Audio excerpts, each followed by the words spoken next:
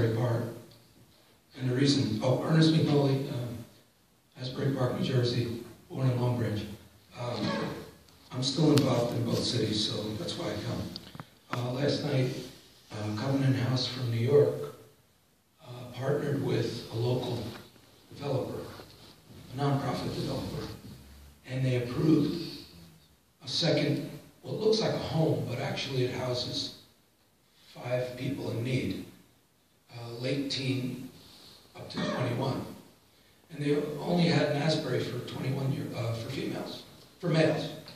So they proposed a while back before the council to add another home, just like it looks like a home, and make it for women. And it came up for its final approval last night, and it was granted. So, knowing both cities, I would say any programs like that, and if you keep in mind, I met the man who runs all the Covenant Houses, who's from Franklin Lakes, New Jersey, who runs not only New York, but all the New Jersey facilities. He's very interested in cities like Long Branch and Asbury Park and Neptune, where there are youngsters on the street.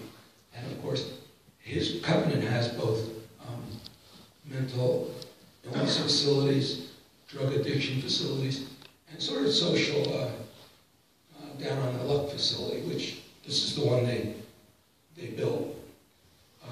So I would just like to apprise you of that, and hopefully maybe you'll consider, because Long Branch has a lot of vacant lots, and if you go and inspect what they built, it fits right into the motif of the city block.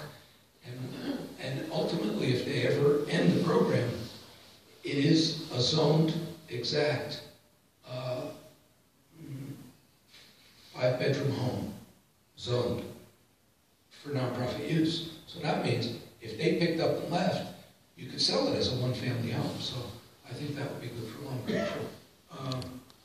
The other issues I wanted to talk about were, if you read about what's going on with the the Attorney General, he's finding since there's only 2 cities in Monmouth County, Long Branch and Asbury Park, one has about 30,000, the other has, I think, 15, that it's time for a Citizens Review Board to come back.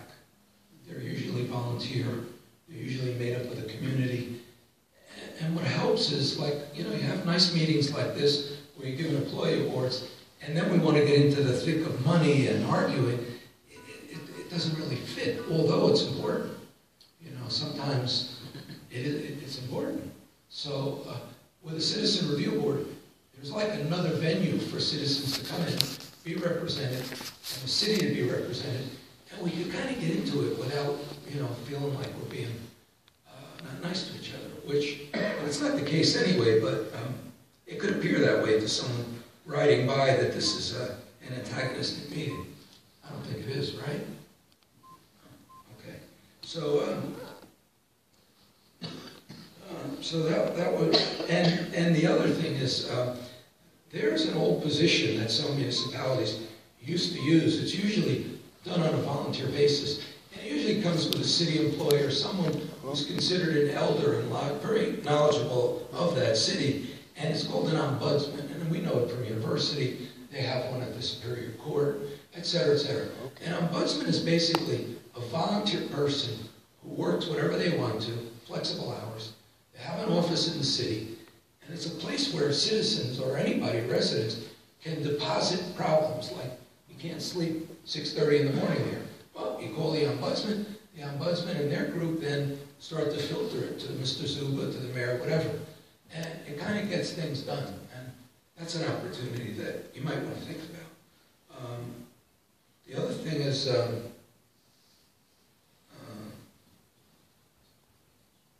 I agree with some of the other people. Got to do something about the Long Branch Police Department. The numbers are staggering. I mean, you've locked up 4 or 5 in the last few years. They're getting arrested for drunk driving, out of control, violence, etc.